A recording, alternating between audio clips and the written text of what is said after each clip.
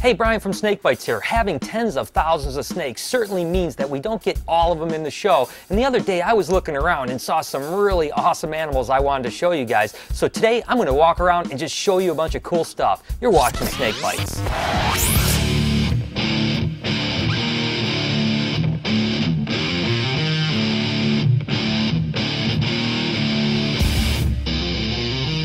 So what happened was the other day I had some company over and I was showing them a bunch of snakes and I realized they hadn't seen any of them in the show before, so I thought it was an awesome opportunity to show you some things that we just don't get in the show but are still really cool. You guys know that I love hognose snakes and I show you a bunch of different kinds, but this is kind of an unusual one. This is a toffee belly. They're not super uncommon, but you don't see them around too much. They're obviously hypomelanistic, but again, they get their namesake from that toffee color on their belly.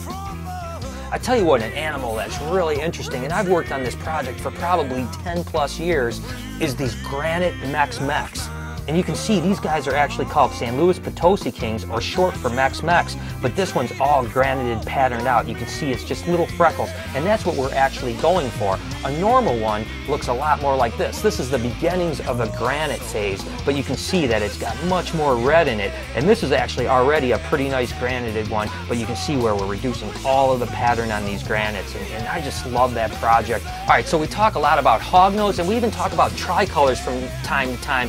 But this snake has the best of both worlds, and that's a tricolored hognose. Now, these aren't the same species as the western hognose snakes, but they are still known as a hognose snake, and obviously they're tricolors as well. Again, this is not a hybrid. This is an animal that you can find in the wild, and the thing that's really interesting about these guys is they'll have 8 or 10 clutches of eggs a year. These guys are literally little production machines. The babies are a little bit tough to get started to feed, but once they get going, they absolutely do incredible, and it's an animal that certainly you don't see nearly as much as I'd like people to check out. All right, guys, it's Cal's question of the week. Now, a couple days ago was Valentine's Day, and love is still in the air. But I was watching a show, two guys exchanged Valentines, and then started making out. What do you think about the whole idea of gay marriage, George? I am personally fine with it. If you want to go marry a shoe, go ahead. Want to marry a toothbrush? Go ahead. You want to marry a monkey? All right. Go ahead. The thing I worry about is that my daughter watches TV, and if she sees this, is she encouraged to do the same thing? That's what worries me. I don't necessarily have a problem with gay marriage. I don't necessarily agree with it or encourage it. That's my opinion. Let me know yours. Text or video comment below. Moving on, I've showed albino Arizona mountain kings before, but I've never shown the hypo Arizona mountain kings. Now these are what they call the sense line hypo, and basically you can see where the black would normally be is almost like a purplish brown color. And there's two versions. We actually have a line that's called the BHB line, but the sense line honestly is a little bit prettier, and it's an animal that I'm working a lot with compared to the BHB line. And if you can really see, they actually even have red pupils, which makes these things so cool. And Arizona mountain kings in themselves are relatively cool animals. They're a smaller milk snake. They do really well in captivity, and they produce small numbers of eggs, so you don't see these guys all over the place. I really like this guy here. This is actually a charcoal lavender hypo corn snake. So there's a lot going on with it, and as you can see, it's got that really ghostly pattern that I think makes it really unique, and the color is very interesting. Again, the lavender comes out, and the charcoal is lacking both red pigment and yellow pigment, and that's what really gives this lavender that ghostly appearance. We've shown these snakes before, but I was walking by this rack, and I love these animals so much, I have to show them to you anyways. This is a little baby Woma python, and these guys are just so incredible. I talk about how cool Woma pythons are and how they're just incredible pets. They do really well. This is what they're like as babies, and as you can see, they're just such cool animals. I love the little eyebrows on them. Again, anything Australian and python is super cool, and Womas are definitely top on my list. These are rough-scale sandboas. And what's neat about sandboas is the fact that they have live young. Now, Kenyan sandboas, I've had litters up to 30 plus babies. These rough scales, my largest litter ever was 10 babies, and an animal this size is actually a little too small to breed. Once she gets about another 6 inches or so, she might have 6 babies at the best. Another cool sandboa are those Eryx johni, or Indian smooth scales. And you can see these guys get really big for a sand boa. They're one of the biggest sand boas, and when they're born, they're absolutely stunning. They're orange with like black bands right down the back. You can see a little bit of the pattern still coming through where the black bands are right here, but as they get bigger, they definitely dull out. These guys have absolutely huge babies. Again, they're live bearers just like any of the other sand boas, but they'll only have about 6 babies that are large enough to eat large fuzzies or even small mice right off the bat. And this is absolutely one of my favorite snakes that I produced this last year. It's been something I've been working on for a few years. I love Everglades rat snakes. I know they're not the most popular snake in the world, but I just have always really loved them because they get so beautiful and orange when they get older. Now this is actually a mutation called a ghost glades, but then it actually has an albino gene on it too. So this is an albino ghost glades. And the attitude on these guys is one of the reasons why I really like them. Again, I can't wait till this animal gets a little larger because Everglades rat snakes get more colorful as they get size.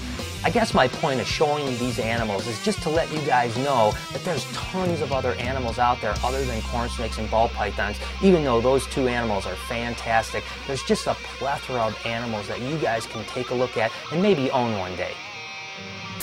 Hey, Brian. Yeah, what's up, I man? think we got a serious problem, dude. What? Dorothy's back.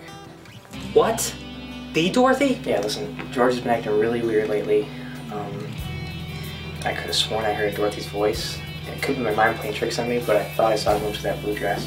Oh my god, I thought we were rid of her. I can't believe. Well, before we get ahead of ourselves, just try to get concrete evidence before we freak out. Alright, dude, whatever. So who's Dorothy? It was a character that we thought George was just kind of doing, and it was an alter ego that really became a major problem. It took months and months of therapy, thousands of dollars of doctor bills to get George on track. I can't even express to you how terrifying it is to think about it. Okay, so listen up.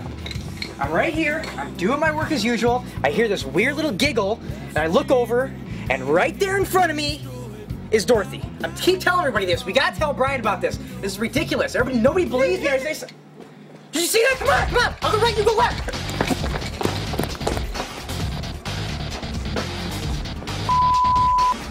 Where is she? It's ridiculous. Come on. Come on, Brian. So I was back here pulling mice, and I heard that distinctive, sexy, sensual giggle of hers. So how do you know it was Dorothy? Because I know, I've heard it 1,000 times. It tingles my spine. It's unbelievable. Did you hear that? That I told you, she's back. Hey George, how's it going? Good, what about yourself? Pretty good. So, who's Dorothy? There is no Dorothy. Just George. Dorothy doesn't exist. But the guys were telling me that something happened a while ago with Dorothy? With somebody named Dorothy? Look, I told you once already, there is no Dorothy. I don't want to talk to you about it. It's just George. Hey, Kel, come here, check this out, man. What's going on? Alright, dude, so I installed some hidden security cameras. When? Tuesday. Okay. Okay. Well, anyways, it's trying to catch Dorothy. We gotta get this thing solved. I think I found the footage with her. Check this out. There she is. She looks rough. She looks like. Wow. What the hell is Wait a that? second. What the f? Okay, wait, that's Dorothy and then that's George. Do you think George really was telling the truth? Are you what the is this? Are you seeing the same scene? They're supposed to be the same person. Holy dude. What to do? Dude. What am I gonna do?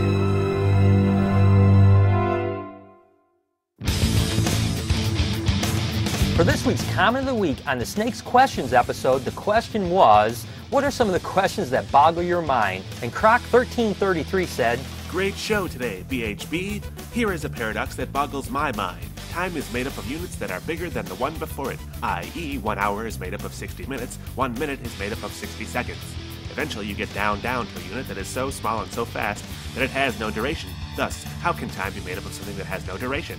okay, I think that one made me a little cross-eyed, guys. You guys keep sending me creative comments. I'm going to feature you on a future episode, as long as I can understand what the hell you're talking about. So there it is. I hope you guys enjoyed the show and like seeing some of those animals that we just don't get the opportunity to get into the show too often. Over on the Snake Bytes TV Facebook page, I want to give a huge shout out to avidherpers.com. Great job, guys. And remember, every Wednesday we give your community an opportunity to get a shout out in the next show. Until next time, this has been Snake Bytes.